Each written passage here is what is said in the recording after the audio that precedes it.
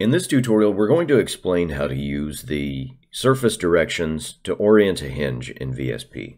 Now, this isn't the same as choosing UW rotation attachment of a component.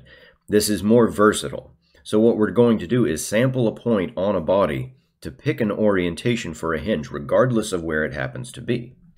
So if we click on our hinge, go to the Orient tab, notice that we have U direction, W direction, and the normal direction. So let's use the U direction of the wing for an example. We'll jump to a top view and note that in the orientation we've got this 0.5, which happens to be the same location that the hinge is attached to, and we're going to move W so that it comes out here to the leading edge. Notice that as we move this sample point, you can see it moving along the surface here. That's the reference position on the wing that you're using to sample.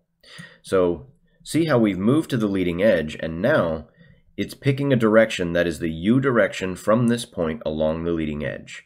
So the leading edge and this hinge are now parallel. If we come back to the trailing edge, notice how those are aligned. Now we can have this position being picked for the direction, and we can place this hinge anywhere we want.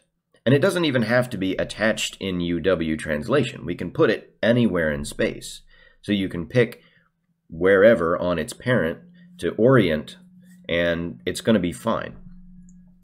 But if you want to put something together that allows you to rotate about a surface normal direction, kind of like UW rotation attachment, you simply make sure that your hinge has the same UW position, and let's call this something like 0.25.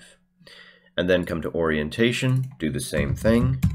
So now it's picking the reference directions from its own location. If you want to do something like the in direction, now if we go ahead and pick a point at the center, the hinge is pointing directly normal to this surface. And if we come to our motion tab, you can see we can now turn around that direction. If we decide that we want rather the Z to be the direction that it's rotating, now we're rotating along tangent to the surface of the point.